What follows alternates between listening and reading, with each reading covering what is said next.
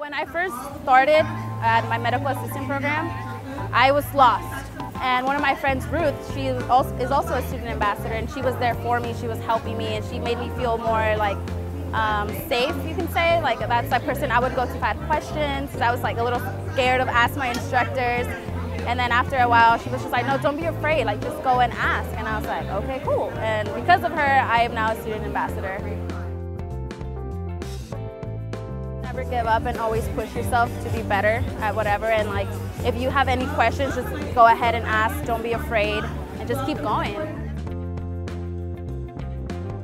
It's a long story. I honestly was diagnosed with asthma when I was younger, and my doctor made me promise him, once he like cured me and everything, he's like, promise me you're gonna come back and take over my job. Like you're gonna do what I do and just like help people. And I was like, yeah, of course. And I was like 3 years old. And now I'm like almost 21, and I'm like, I'm gonna help and change the world little by little. God, this is so much information. My head is like throbbing, like, dude, stop. But no, I don't regret it. I'm glad I chose this field. My mom, she was like, you need to just suck it up. This is what you wanted to do, so now suck it up. And I was like, okay, I know.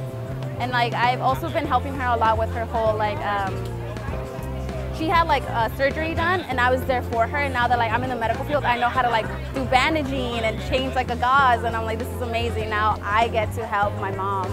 So like, that's why I'm just like, I'm gonna keep going forward, and I'm not gonna stop.